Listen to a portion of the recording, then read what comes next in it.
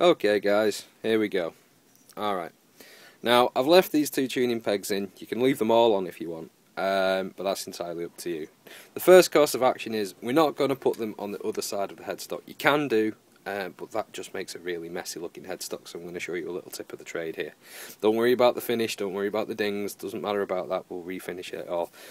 This came off an old thing that somebody had decided to. In fact, I think it had a neck break at some point, but that's a good thing. It shows you that a proper neck repair can hold extra strings. Don't worry too much about worrying about overstressing the neck. It won't. It really doesn't matter. You might need to do a couple of attachment turns on the old truss rod, but we'll cover that in a later video. So what we're actually going to do is we're going to mount them. I can get one here. Hard to show you, but they will actually fit.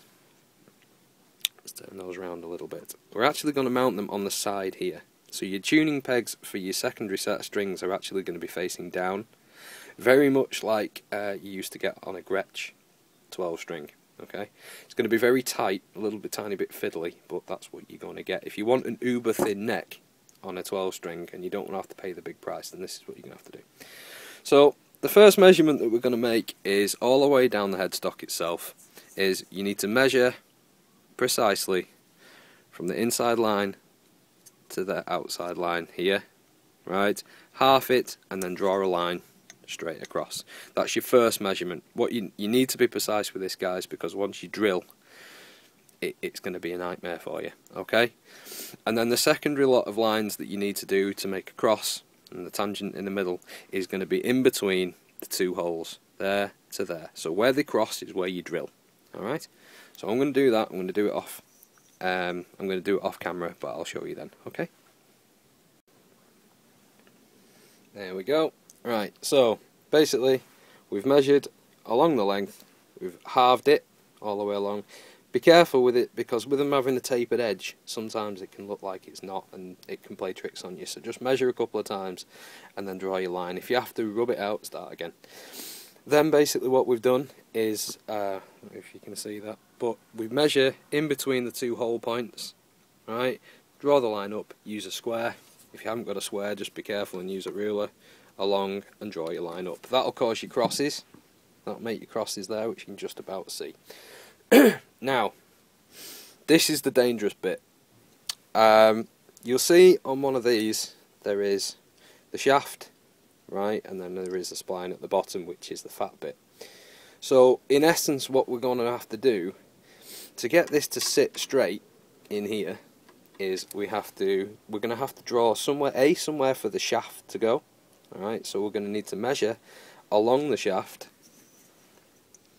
all the way along. So let's call that, it's just, I'd say it, if I'm going to work in centimetres here, guys, so it is 27 to 28, 28 I'd say. So we're going to need to use a depth gauge on your drill, or if you haven't got a depth gauge or anything, just use a piece of tape or something like that to measure how deep you're going to go. And that is going to be your main hole, right? It's about 20, yeah, about 28. Okay, so you're measuring all the way from the bottom here, all the way to the top end up here. It doesn't matter if you go over slightly, you can make it a tiny bit bigger, just to have somewhere for it to seat properly. So you're going to make your pilot hole first, right? Preferably a little bit smaller than the shaft of this, which is roughly about 5mm. And then you can go lower. Always go small first and then build your hole up. A, it means that you've got a pilot hole to go to, and B, basically it's going to stop chip out. Alright? Because if you chip out, you're going to have to fill it and then glue it and stuff like that, and it's just a nightmare. And then the second bit that you're going to have to do is you're going to have to measure something for the bottom bit here, which is a little bit fatter. And then you're going to need to measure how big that is and use a bigger drill bit to countersink down. Do not countersink all the way that size. Don't do it, please.